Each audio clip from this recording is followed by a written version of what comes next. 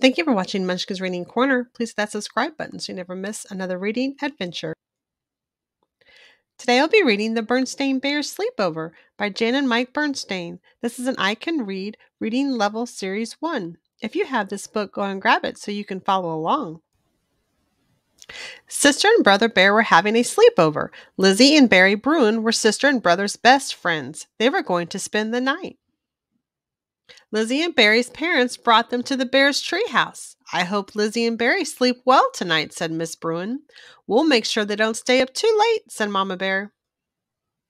Lizzie and Barry put their things in sister and brother's room. Then they all had dinner. After dinner, the cubs played a game of Bearnopoly. Lizzie was winning and soon owned most of the tree houses. The other cubs gave up. Next, they watched a movie. It was about a wizard. The wizard had a magic cape. It gave him magical powers. The cubs decided to put on their own magic show. They got costumes out of the attic. The audience was Mama, Papa, and Honey. The show went well until Barry tripped on his magic cape. He knocked over brother, sister, and Lizzie. They laughed and laughed. The show is over, said Mama. Time for bed. The cubs put on their pajamas, washed up, and brushed their teeth. Mama and Papa read them a bedtime story and tucked them in. Good night, everyone, said Mama, turning out the lights.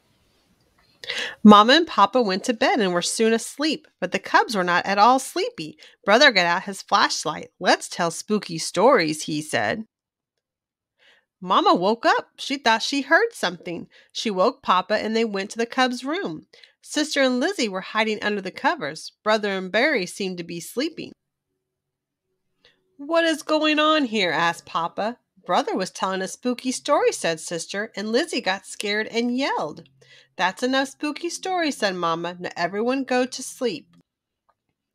Mama and Papa went back to bed. Mama heard something again. She woke Papa and they went downstairs. They found the cubs in the kitchen eating snacks. It is too late for snacks, Mama said. Back to bed. Mama and Papa went back to bed again, but Mama heard a sound in the bathroom. She woke Papa. They found Sister and Lizzie putting on Mama's lipstick. Brother and Barry were covered in Papa's shaving cream. That's enough of that, said Mama. Back to bed. Now the cubs were worn out. They went right to sleep. Mama and Papa sat outside the cubs' room all night. They did not get much sleep. The next morning, the cubs slept late. At 11 o'clock, Mr. and Mrs. Bruin came to pick up Lizzie and Barry. I was so worried about them, said Miss Bruin. I didn't sleep a wink all night. Neither did we, said Papa, his eyes closing. After Lizzie and Barry went home, Mama and Papa sat down on the sofa. They were soon asleep. It was Mama and Papa's turn for a sleepover. Thank you for reading the Berenstain Bears Sleepover with us today on Munchkin's Reading Corner.